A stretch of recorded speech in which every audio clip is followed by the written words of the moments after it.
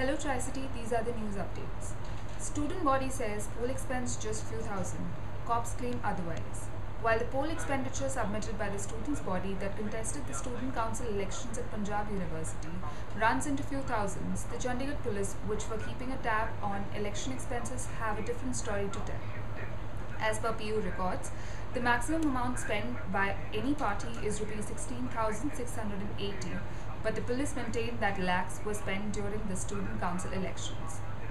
Excise Department to incur Rs 50 crore loss for 33 unsold liquor vins. With as many as 33 liquor vins still remaining unsold, the UT Excise and Taxation Department will incur a loss of around Rs 50 crore on this account.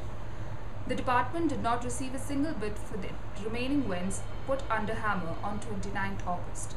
This year, administration had decreased the number of retail sale vins from 217 to 173 vins, out of which 119 were sold in the opening auction held on May 27, while 17 were sold during the second auction held on June 6th. 8 vins were sold in the third auction on July 19th.